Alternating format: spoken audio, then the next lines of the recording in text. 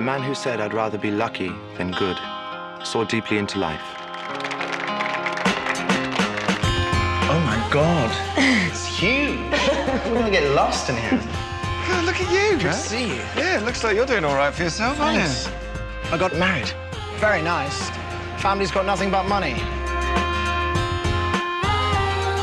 He saw me across the room and he honed in on me like a guided missile.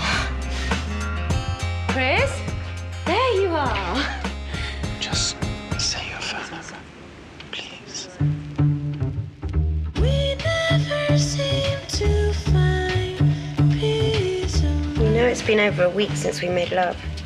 Chloe and Bea. We're always You're gonna do very well for yourself, unless you blow it And how am I going to blow it? by making a pass at me. So you are aware of your effect on men. I think I'd be something very special. And are you? No one's ever asked for their money back.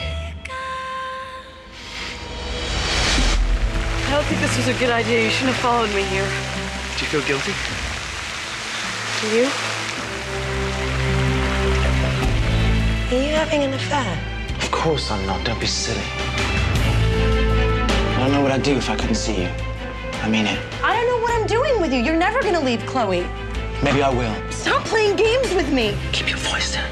I don't fool myself that I haven't gotten used to a certain kind of living. Am I supposed to give it all up? Do you miss me? Are you mad calling me here? If you don't have the nerve to do it, I'll do it.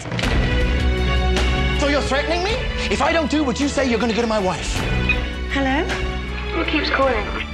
You have to protect me. My family, my marriage is at stake. You lied to me. You're a liar. You can learn to push the guilt under the rug and go on. Otherwise, it overwhelms you.